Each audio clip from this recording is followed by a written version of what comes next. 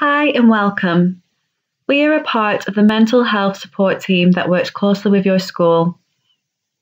We have been asked to provide some information about stress, particularly exam stress, and the following slides hope to give you some strategies to manage the natural stress and anxiety you may experience with regards to exams.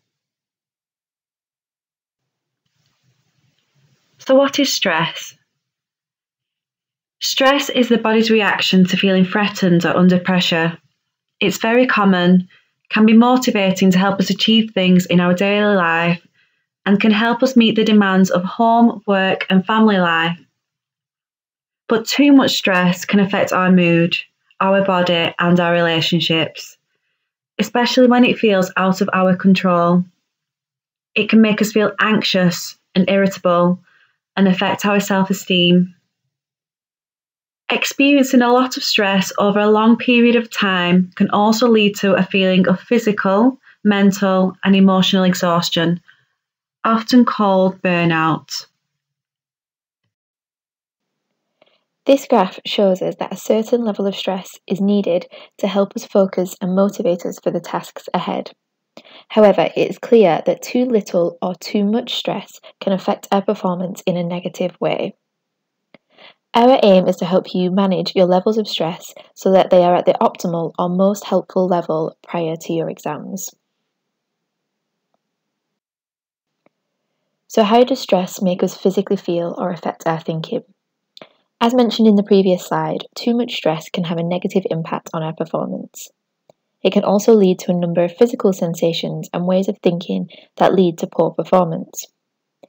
The strategies that we have suggested on later slides aim to help pupils in controlling the physical sensations they experience and the unhelpful changes in their thinking.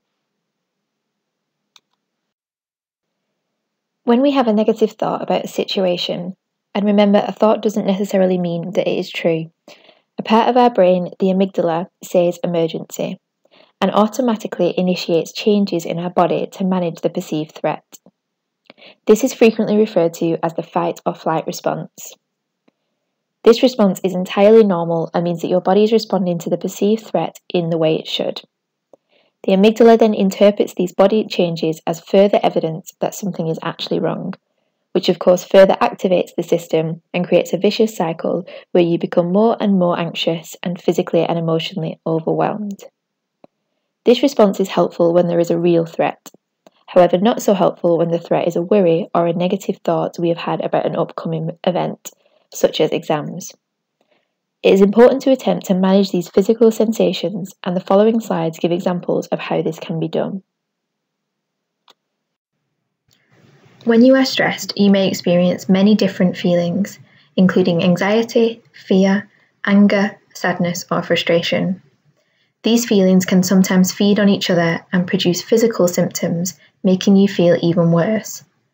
The longer-term effects of stress can impact on your sleep and appetite.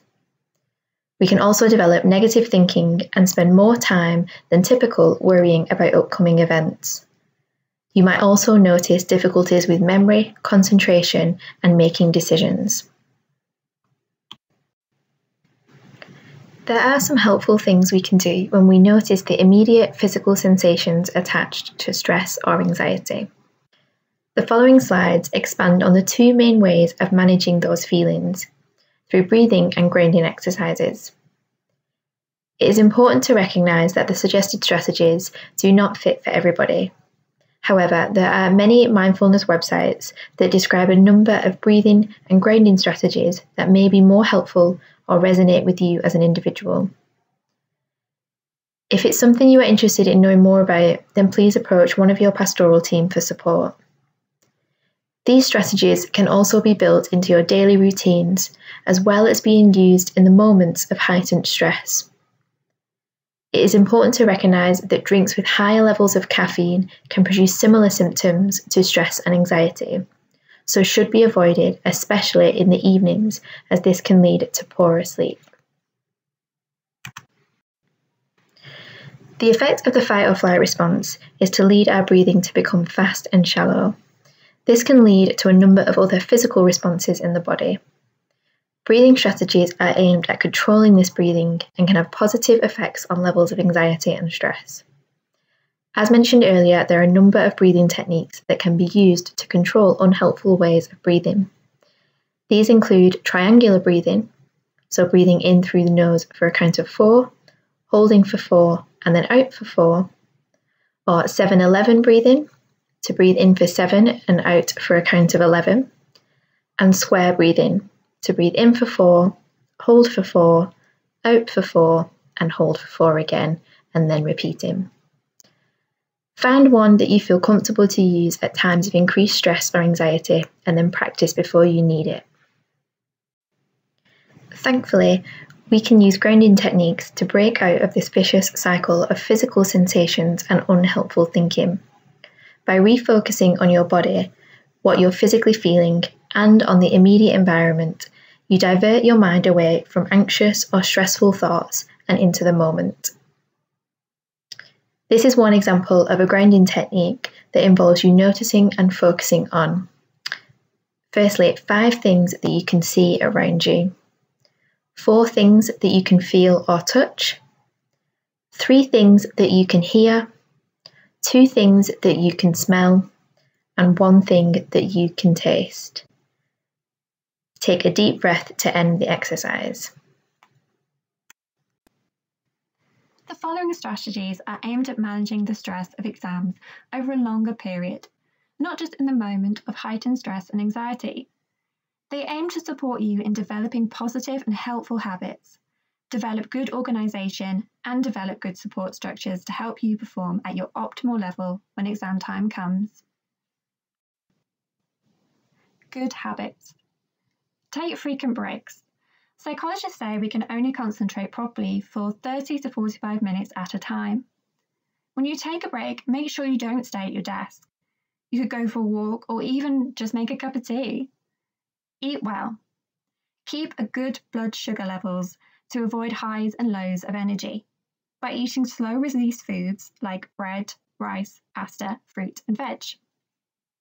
Drink loads of water.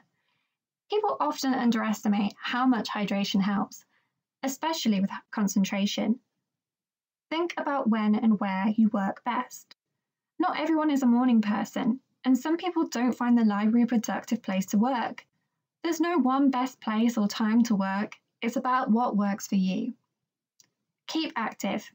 Even a short walk will do. Exercising is one of the quickest and most effective ways to de-stress. Fresh air will clear your head and perk you up. Try to get about 8 hours of sleep a night. If you're stressed about not being able to sleep, there are loads of ways to aid a good night's sleep. Find activities that help you relax. Maybe it's a hot bath, watching a TV show, or a creative activity. Schedule this downtime into your timetable.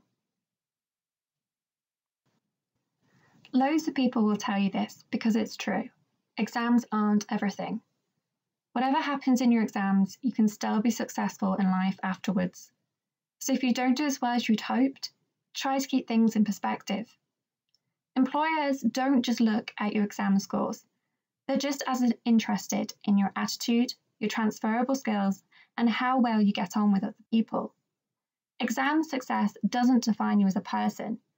Everyone copes differently in different situations, and there's so much more to your personality than how well you can respond on an exam. Once you've done an exam, try to forget about it. There's nothing you can do about it, and worrying won't change the mark. Get organised.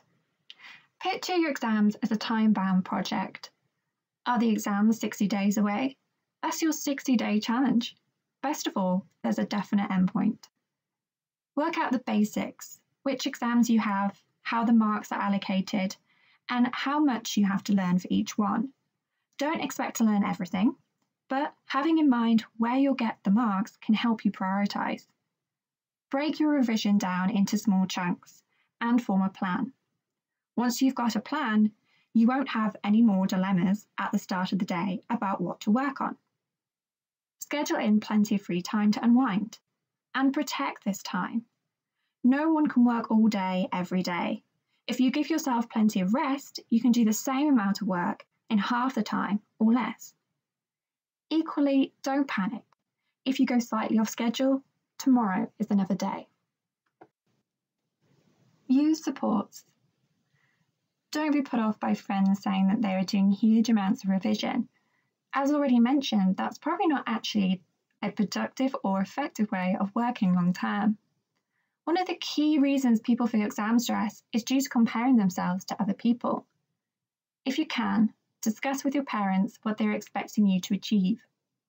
Parents with steep or unrealistic expectations will just add unnecessary pressure. It's helpful to let them know what you think you have the capacity to achieve, and to insist that the best way to get there is to have support from your parents, not pressure. If you're feeling really worried or anxious, chat to a good friend, a family member, or someone from your school like your form tutor, head of year, or member of your pastoral support team. It helps to get it out of your system, and they may well be able to help you think about practical strategies to help deal with exam stress. Thank you for listening. We hope that you found this helpful, and remember, if you have any questions or need further support, you can talk to a member of staff at your school, such as your form teacher, head of year, or member of your pastoral support team.